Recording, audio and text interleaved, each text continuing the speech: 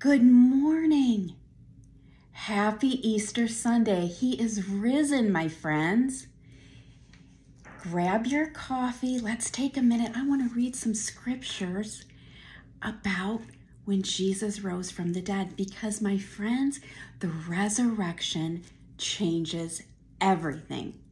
If the resurrection didn't happen, we wouldn't be believing in Jesus, asking him to be our Savior, praying, for our miracles and living for Jesus if he did not raise again. Like, this changes everything. So let's take some time and read the scriptures around it, okay? Make yourself a little bit comfortable because I'm going to read the Bible this morning and we're going to just get really excited about what Jesus did for us. This is the best gift of all. When he died on the cross, but then when he rose again, changes everything. So here we go. First of all, I want to go back to reading. This is Matthew 27, starting in 62, the guard at the tomb. Because here's what I want to tell you. Jesus had said, yep, I'm going to be crucified, and 3 days later, I am going to rise again. And I want to read this to you because they knew he said that. And they thought, well, he'll never be able to do that. I'm sure that he's lying and his disciples are going to steal his body. So let's read that in the Bible because the Bible is the truth, my friend. And let's read it, okay? Get comfortable. Here we go. We're going to start reading the guard at the tomb, okay? The next day, the one after preparation day, the chief priests and the Pharisees went to Pilate. Sir, they said, we remember that while he was still alive, that deceiver said, they call him the deceiver, after 3 days I will rise again.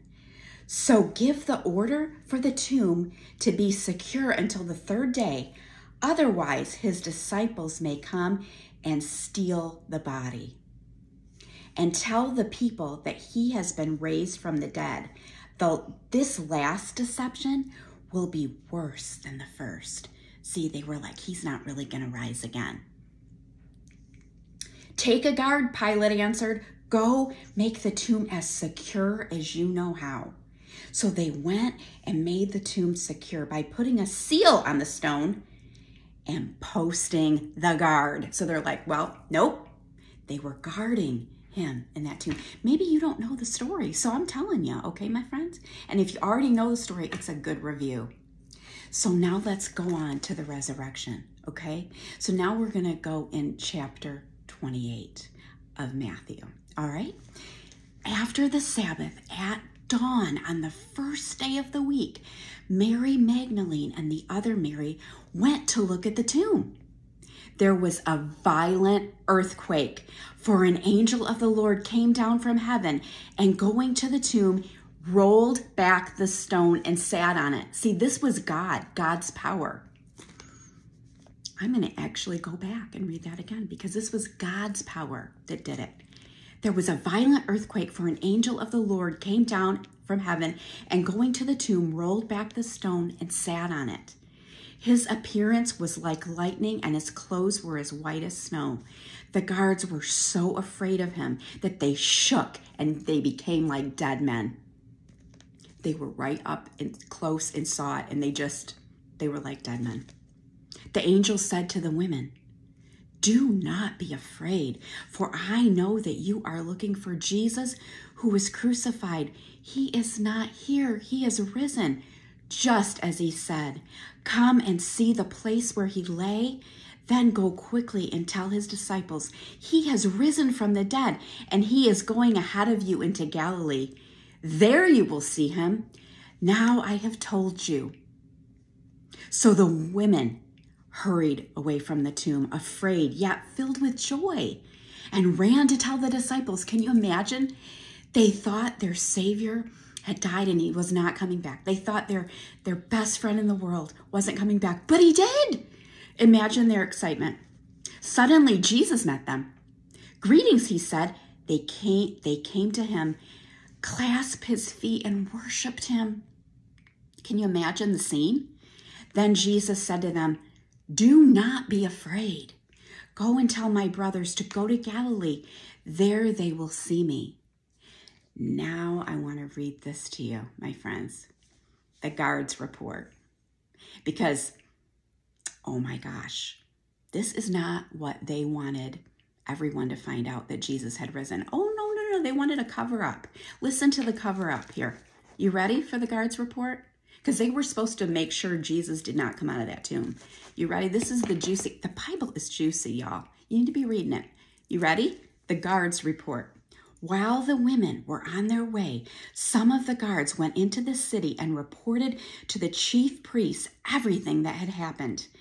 When the chief priests had met with the elders and devised a plan, they gave the soldiers a large sum of money, telling them, "You are to say, his disciples came during the night and stole him away while we were asleep. If this report gets to the governor, we will satisfy him and keep you out of trouble." So the soldiers took the money and did as they were instructed. And this story has been widely circulated among the Jews to this very day. Yo, it was a cover up. They're like, wait a minute. He couldn't have risen from the dead? No. Paid the soldiers a large sum of money to say this whole story. So it's pretty cool because there's different books out there, like The Case for Christ Really Changed My Life by Lee Strobel. It's a good one. He's somebody that, and there are many people, but they tried to prove that this did not really happen. The resurrection did not happen. Because, my friends, if the resurrection did not happen, Jesus Christ was not who he said he was, and they had to prove it wrong. But when they investigated, no one has ever found his body. He is our Savior. And do you understand the significance of that, my friends? That changes everything. That means we can trust what the Bible says. That means you can have a relationship with our resurrected Lord. That means he's real. This is not a fantasy. That same Jesus can live inside of you, his Holy Spirit. Y'all, he rose again, okay? Nobody found his body. That is exciting news, okay? If you just think that's not exciting news, I don't know. That's the best news of all, because Jesus died on the cross for us. Now, it's really hard to believe he would go through all that for us, for people who are sinners, but he did. And then he did what he said, and he rose again. And you know what? You can have a relationship and just a friendship with that God, that Jesus who died on the cross for you. Here's all you do, my friends. You say, "Dear Jesus, thank you for dying on the cross for me. I am sorry for my sins." And you can name them if you know them. You know, you can do a confession right to Jesus himself. You don't have to go through anybody. You tell him your sins. That's how you confess. You confess daily to Jesus himself because he died for you. And then you ask him, "Can you please come into my life and be my Savior?" And he will. My friend, he will. And let me tell you something. The Bible is alive. Read it daily. That's where my life changed. That's where the resurrection changed in my life, is when I started reading my Bible daily.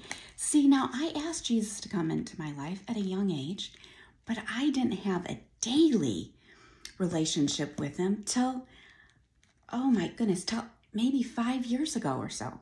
When I started learning to be a chaplain, I realized, I'm a hospice chaplain, by the way. I realized, oh my goodness, I cannot do my job. I cannot go talk to people if I don't have time with Jesus first. So I read the Bible every day. I love Psalms. Ooh, I park myself in Psalms a lot. It just encourages me, and I want to encourage others. That's why this is called Joy for Joe. Joy with Joe, sorry. John is a wonderful place to start if you're a new believer. But get yourself in the Bible every day. It's alive. And guess what? You know why I say it's alive? Because that's what it says. It's alive. But you can read a verse today and it means something completely different next week. And next year, you keep reading it and the Lord keeps blessing you. And you can share the joy with others. then you get in a good church that's actually preaching the Bible. Get in one that has a good small group to support you, because God does not want us to do life alone. That same Jesus that rose again, he has a plan for you and he loves you. Can I pray for you, my friend? Let's get excited about this day, okay? Dear Jesus, thank you. Thank you, Father God, for dying for us and for rising again, because this changes everything. And I pray that my viewers would get excited and realize that you're real. You do have a plan for them despite all their disappointment. You understand disappointment, Father God. You understand it. You have gone through everything that we have gone through. That's why you came. And you lived on earth for 33 years so you could feel our pain, and you want to save them. And I pray they would ask you to come into their life and their life would be changed forever, and that they would shine their light for you. In Jesus' name, amen. My friend, if you enjoyed this video, would you spread the joy? I would like the joy to fill the whole earth of Jesus, because it's good news. Good news. My friends, join me tomorrow, join me the next day, and let's all spread the joy of Jesus. God bless you.